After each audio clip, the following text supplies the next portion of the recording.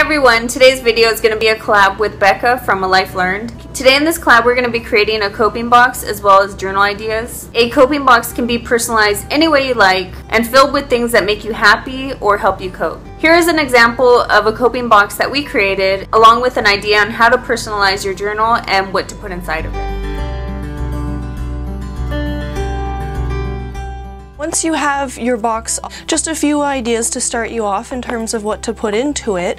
A good start would be a heating pad, as a lot of people with fibromyalgia find heat as a good source of relief of tension.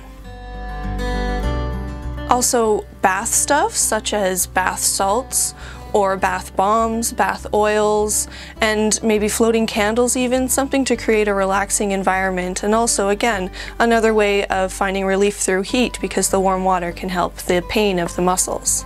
And candles and incense are also a good idea just to have for in your bedroom to create a calming environment for yourself. And also just different ways to entertain yourself in bad days when you're stuck in bed, such as reading a magazine or playing on your iPad, or for people who have more pain in their arms, maybe sources of music such as portable speakers or iPods. Or something that could encompass almost all those things would be your phone as well, both as a source of entertainment or music, as well as a way to communicate with other people if you're having a hard time and need to reach out for support. A water canister or something to have water in is also a really good idea because keeping your hydration up does help with managing your pain. Something else to consider would be hot and cold creams. Some people also find cold to be relieving for their pain as well. Also, another idea is a head massager, which can be very helpful for relieving tension and stress headaches. Sur la plage abandonnée, coquillages et crustacés, qui l'eût cru déplore la perte de l'été, qui depuis s'en est allé. On a rangé les vacances dans des valises en carton, et c'est triste quand on pense à la saison du soleil et des chansons.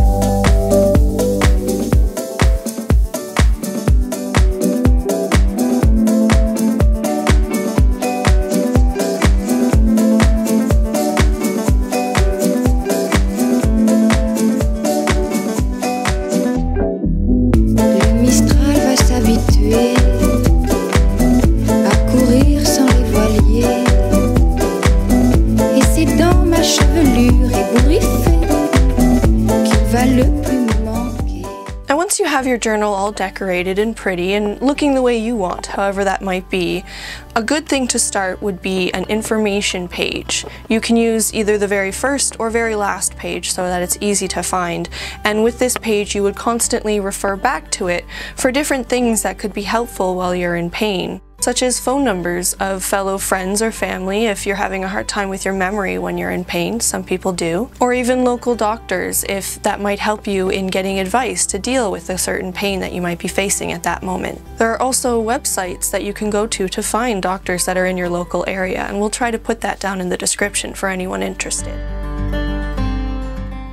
After the information page is all set up, the rest of the journal can be split up into sections. The first section can be used to write down positive reminders or moments in the day that make you feel happy.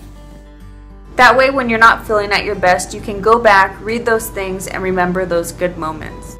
The next section can be a place to journal or document symptoms or things that you'd like to remember to tell your doctor. The last section can be your safe place where you can write about anything.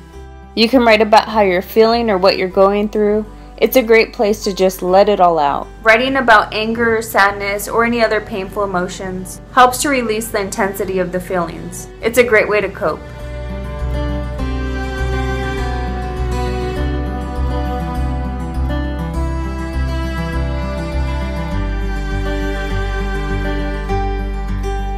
And for anyone watching, please come check out my channel. I'm all about providing support for both chronic pain as well as mental health issues, poverty issues, and a lot of different things, as well as advice for whatever people ask for. So please do come check me out and feel free to make a video request if you're interested. Please follow the link to Becca's channel. We're going to have another part to this collab over there. I'm going to be featured in her video as well. So if you're interested, you can go check that out. I hope this video can help you or maybe somebody that you know in some way. If you have a coping box or journal, what are some of the things that you put inside of yours? Thank you, Becca, for collabing with me. And thank you guys so much for watching. I'll talk to you next time. Bye!